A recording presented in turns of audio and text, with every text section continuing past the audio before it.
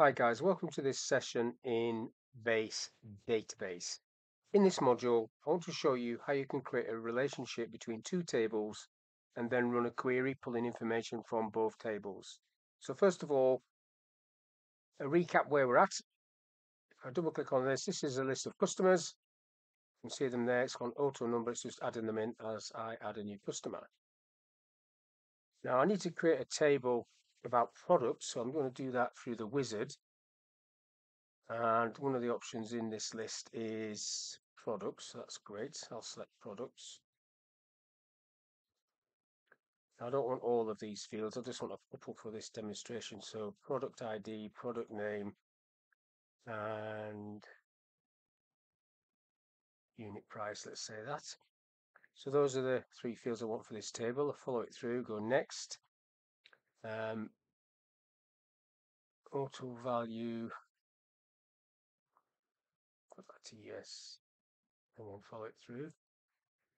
Primary key, use existing field. I want product ID to be the primary key. It's on auto value. Next, and then I'll call it TBL products, and then finish, and that'll create my little table. Now when I look at that, that's not got auto number on there, so I'm just going to close it for a second and go into edit, and just make sure that is the primary key. It's not an auto value, so I'll put that onto yes and just save this change. And while I'm in here, I need to put customer ID, which is going to be the field that will join these two tables together. Let's save that and close it. And then if I add a couple of products, if I just double click on that and there's the auto number. I've selected the wrong thing there, so let's just come back into that.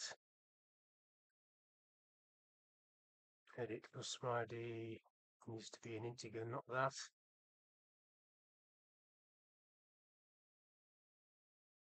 That one has to be the same data type, otherwise it's not having it. So now I can go and do some products. I'll just do a couple of products. We'll go for Excel 250 customer ID 1. Now I'll have to create a lookup later on for this, so you can see how I don't know who customer ID 1 is. Customer ID 2, and then access 250 also, customer ID 2. Now that's some data there. Close that down for a minute. So now I need to create a relationship between these two. So I need to go to the Tools menu and select Relationships, and then I get the two tables, which I can just double click on, and then close this. So there's products. Need to open that up a little bit. You don't have to. I'm just going to move that over there. Do the same with this one. You can get the corners. So there's a customer ID, which is a unique primary key. There's a product ID, unique primary key. So the link is going to be one customer and have many products. You get a one-to-many join there. Saving that, closing this window. So once I've created that link, if I go into query, and I'll just use query design view, I can add the two tables again. So add, double click it, and then close. It picks up the same link that you've just created in the relationship window. So now you can pull information from either table or both tables. I'll just get that to go a bit wider. So what I want is, in this case, the customer title, first name, surname. That's all I want. And it comes down there, look. And then the product. And maybe the unit price. Let's have a look at that. Let's save it first. It's called QRY2. I'll just call it QRY customer products.